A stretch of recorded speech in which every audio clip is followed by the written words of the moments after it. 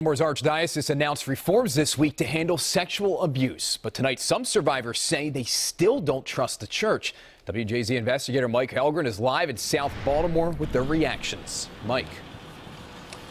Rick, several survivors tell me that they have doubts about whether a new third-party review panel to look into complaints is really independent from the church. The first survivor you're about to hear from was raped repeatedly while attending Catholic school on this very street.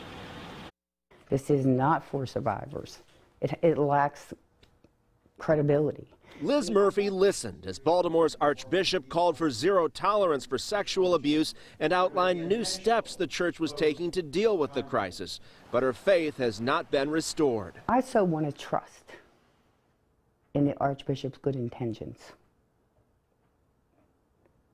But it was just a media blitz. Murphy endured being raped repeatedly in her Catholic school by her teacher, John Merzbacher, as church leadership tried to cover it up for years. He's now in prison for child rape. What keeps me up at night is the image of my classmate's dead body, because he could no longer endure the suffering of his sexual abuse. That's what keeps me up at night. What keeps me up at night are the hundreds of stories that I've heard from survivors. And what keeps me up at night is this disingenuous response from my church.